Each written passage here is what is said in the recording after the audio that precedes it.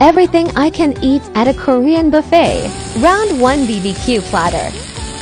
They sprayed the meat with Jack Daniels. I got Angus pieces, lobster tails and beef. Grilled lobster is the best.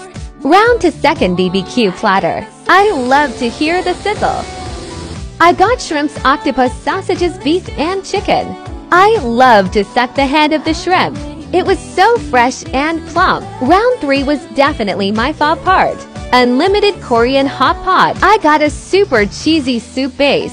I added ramen with cheese on top, tteokbokki's beef and extra cheese. There's never enough cheese.